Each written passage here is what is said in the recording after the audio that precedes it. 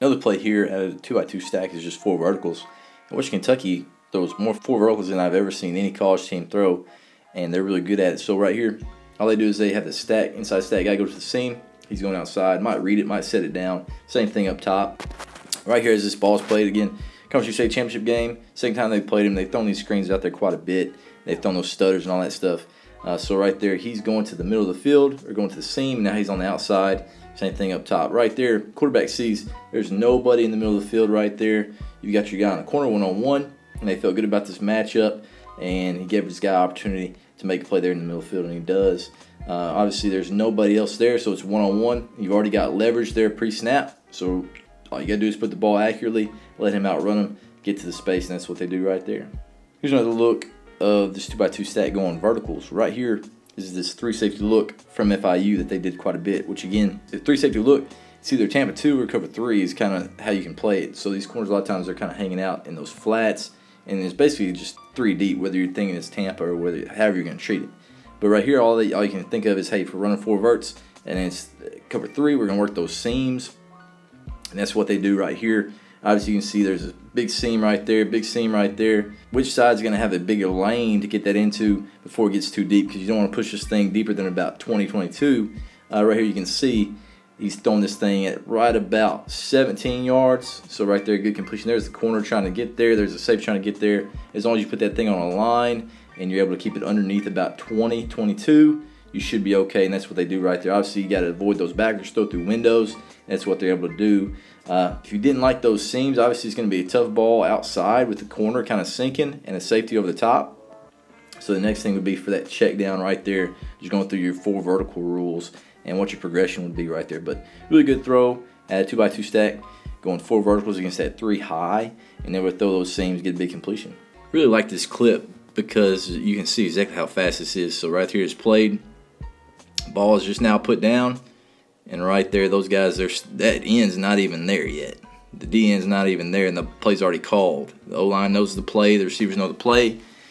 Those guys are trying to get set. They don't know what's going on. So right there, they're getting set. He literally just got on that side of the ball, put his hand down. Ball's getting snapped right there. 34 seconds, really 5 seconds off the clock there. So snapping it, going verticals there at a 2x2 stack. Going there, going vertical, and if this guy's playing way off, he sets it down. So right here, as you see it, that ball snapped again, going quickly. A lot of times those guys will just kind of play off, try to play back, try to keep from getting that big play, and that's what happens right here. You can see his corner, he's got his hips turned, he's just running, trying to get deep, so he sets the thing down right there.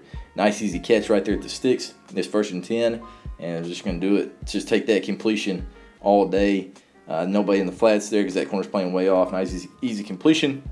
Get out of bounds, and right there they're moving. So right there at the end of the half, great tempo right there, going 4 verticals, getting a big completion, giving yourself an opportunity to kick a field goal, possibly score a touchdown. So in the previous video, if you saw FAU, when they ran this and they wanted them to hand the ball off, which is what they're trying to do here again, they actually roll the safety down over here to this side this time. So they roll them down, but then they're going vertical with their pass game still with that tempo.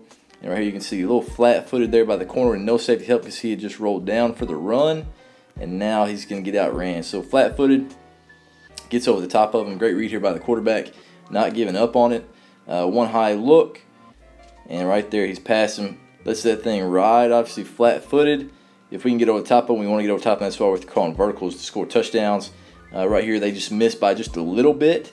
But obviously whenever you're a defensive coach and you see these big plays, or big play possibilities, a lot of times that'll get you out of kind of what you want to do. And obviously right here, just like we had seen earlier, they're rolling that safety down and that double stack look, and then hoping that they get that extra hat to the box for if it is a run. Right here, Western Kentucky got over the top of them, but they weren't able to make them pay. Here's another look, extreme tempo again. Ball's getting snapped within about 9 seconds. What we're seeing here from Rice is they're trying to play a little cover 1. That guy's trying to get to the middle of the field to play that middle field safety. They're just going to man it up here with this stack. Which is what a lot of teams try to do with the tempo. Is they just man it up right there if they're trying to keep their box heavy so then they can move around and get a little bit of some games going in the box, whether it's blitzing, twisting, whatever it is. But here, man-to-man, 4 verts, all you know is, hey, we got a bender. Obviously, you could win outside with those reads and going vertical. Right there, he likes that bender. He's got leverage. He throws him away from the guy, trying to put it on the line, keep him away from that safety.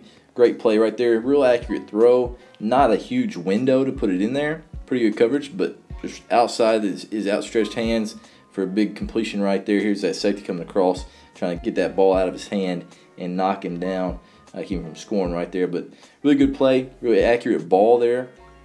2x2 stack, going with extreme tempo, going vertical. Chance to beat man-to-man right there with that bender. Instead of running 4 verticals here, again with tempo, they're just running the fade here. They try to pick on this corner quite a bit, and they knew that he was going to roll down. They just ran a hitch, and they try to fade him one-on-one with that guy, and that's what they do right here. There's a speed release right there, trying to restack, and he just grabs. So right there, easy pass interference call right there towards the goal line. Was going to be a touchdown if that guy wouldn't have grabbed. He's just not able to run with that guy, and they will take advantage of it pretty much the whole game. But right there, got a big call. You can obviously use this a few different ways. You can just run that fade, and you could inside release him, go out, different ways, just to run different things out of those 2x2 stacks, especially if you can do it with that tempo. It's going to be really good. Once you realize how they're going to play that screen off of it, now you can attack it with a few different routes and different concepts of trying to get your guys vertical on the guy that you want.